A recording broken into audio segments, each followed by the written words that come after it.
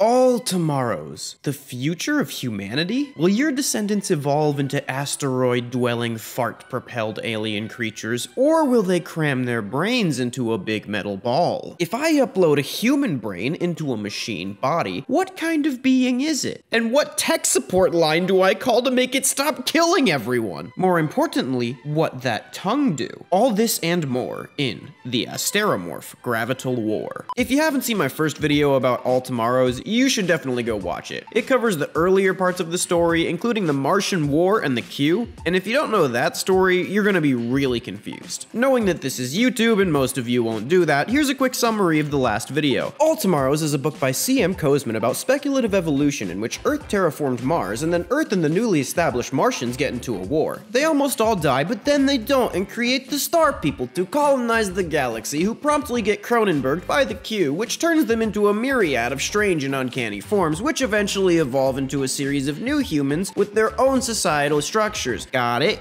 Good. The post-human species made contact with each other over vast distances to establish an alliance of species. They found out about the Q and were wary of being horrifically Cronenberged for a second time. Two human species didn't join this alliance, one called the Bug Facers and one called the Ruin Hunters. The Bug Facers were a species once known as the Insectophagi. They fed on insects using their long and strangely suggestive tongues. Over millions of itchy years of bug bites, their faces hardened so as to protect from the incessant chomps of their prey. They were soon attacked by an unknown alien race, which instilled a lot of xenophobia into their society. The Ruin Hunters didn't really have an excuse. They were just kinda awful for reasons I'm about to go into. The Ruin Hunters were still biologically dunked on by the Q, but because the Q was sloppy when it was destroying the tech, the Ruin Hunters still had access to some of the Star People's technological marvels. This allowed their society to advance technologically without needing to advance socially, culturally, or likely for the average citizen,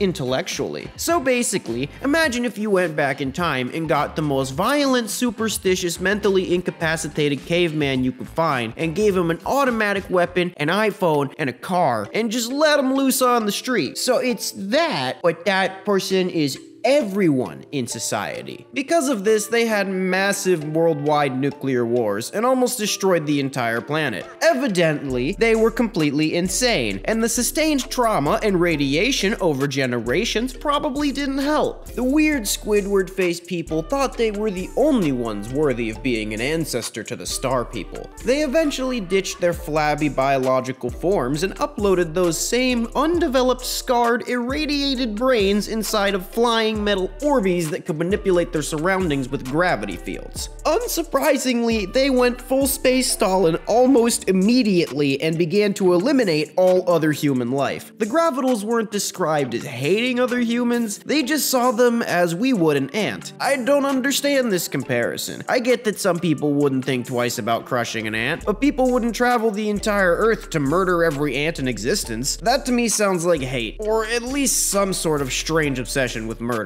Almost all of the awe-inspiring strange amalgams of flesh that we talked about last time were wiped out in one fell swoop. For some inexplicable reason, they kept the Bug Facers alive as material for genetic experiments. Oh, how heart-distorting. The Gravitals twisted them into the subjects, distorting a living being into any form on a whim. Remember the ad campaign There's an App for That? Made to show that any task, no matter how insignificant, had an app designated solely to it. In the Gravital Society, it's like that, but with an unconsenting conscious being. Imagine that for $1, you could go up to a flesh vending machine and genetically engineer a living creature to follow your friend around and screech whatever meme song is trending at unbearable volumes, only to put said animal down and genetically engineer a new one when a different meme becomes popular 4 days later. That is how the Gravitals do. The Gravitals made entire ecosystems out of humans basically just for fun and out of boredom. Like that kid Sid from the Toy Story. After they got bored with their living thinking toys, they ripped the same biological materials apart and slapped them back together in a new form they hadn't seen yet. Some Gravitals branched off into a new sect of thought and thought all life should be respected, so they created humans that could think and exist on their own. Some Gravitals fell in love with their humans, having a relationship with them like a benevolent god, and that's it. In order to avoid the societal problems between the two sects, the Gravitals did what anyone would do trying to avoid their problems. Find an external problem to distract yourself and deny that you ever had the other one in the first place. The Gravitals went to war with the Asteromorphs. This lasted for millions of years, doing unprecedented damage to the galaxy, but the Asteromorphs were the victor. They took the subjects and created worlds for them to live in. On these worlds, they placed the terrestrials to watch over humans, to make sure no one decided to do a galactic genocide again. These fleshy spider fetuses were usually pretty good guidance for the new humans, but sometimes they weren't. Likely on average, it just raised the bar up from immediately killing them, but hey, progress is progress. They didn't actually completely get rid of the Gravitals because it's pretty useful to have gravity robots around. To fix the whole mass killing part of them, they just kinda ironed their brains to smooth the wrinkles out. Think about it. If all toasters one day gained sentience and they said they wanted to kill humanity, would you A, get rid of toasters and never use them again, or B, just lobotomize them so you can enjoy your breakfast? They used the Gravitals as laborers in the galactic equivalent of coal mines. They also got new wiggly nanobot bodies. They eventually became citizens, but were often discriminated against on account of the whole trying to kill everyone thing. Okay, so that's the history of the Asteromorph Gravital War, and now I'm gonna go through a bunch of humans that I haven't covered yet. If you don't see your favorite, write me a comment about it, and if enough people ask for it, I'll make a part 3 after man after man. These are the blind folk. They're mice people that live underground and have no eyes. Chuck E. Cheese has smooth, flat skin where its eyes should be, and I hate it. Whoops, they're crushed. These are the hand flappers, and if I uncensor that, the robots say I don't eat this week, but that doesn't matter because they're dead. This is a human parasite on a human host. They evolved into a symbiotic relationship where the former parasite controlled the host from designated parasite roost on top of their heads, calling themselves the symbiotes. These are human predators and they're human prey. Basically, human-animal planet. The predators evolved into the killer folk with a society revolving around violence, and the prey continued just to be eaten and farmed. These are the lizard herders, and they got lobotomized by the Q. The lizards evolved into Saurosapiens, a species of human-like lizard folk, and they selectively bred humans into pets and livestock animals. These are the bone crushers. They communicated by pooping on each other and survived off rotten meat until they didn't, then they starved. These are the striders. They're so tall and lanky that they can't fall over without shattering all of their paper-like bones, and they got bodied by giant chicken monsters. These are the sail people. They're basically living sailboats with long wiggly tongues to snag fishies and shove them into their face holes. These are the Pterosapiens. They're smart and they fly, but their bodies break down quickly due to the pressure of flight, and they only live like 20 years. These are the Titans, and that they were at some point kind of smart, and they have a face dong, and this one guy got sad that I didn't include them last time. And now all humans are extinct forever, the end. If you like this video, you should subscribe with all notifications enabled, like, and comment. I want to thank Supik for drawing all of these things.